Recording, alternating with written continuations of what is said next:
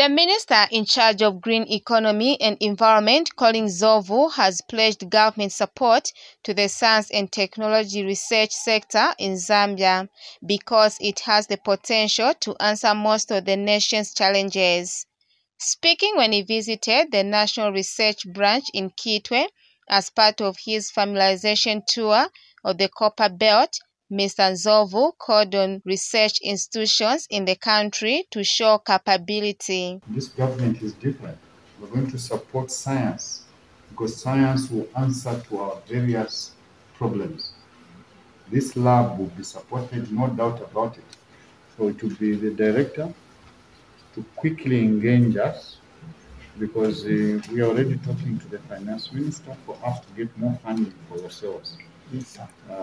We'll talk more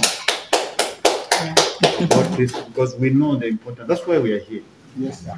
You can answer a lot of our problems, and I've already seen that the capacity is there. Yes, sir. What you need is support. This is very, very good for me as an engineer. I'll tell you I'm at home here.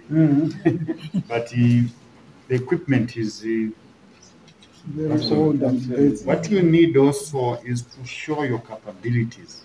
A National Research Branch Director Malangi says this will help to mitigate the challenges of illegal timber harvesting that has characterized most parts of the country.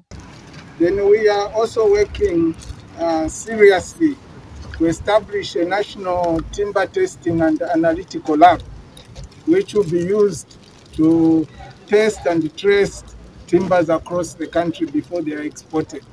That's a priority. It's even in the 8th National Development Plan. Earlier, the minister paid a courtesy call on Kitwe District Commissioner Lawrence Mwanza, where he briefed him about some of plans his ministry intends to implement both in Kitwe and the Copperbelt province. Where issues to do with climate change, the climatic data is collected by the Zambia Meteorological Department. It's a key department under our ministry, so we'll be visiting a few of the stations around your district.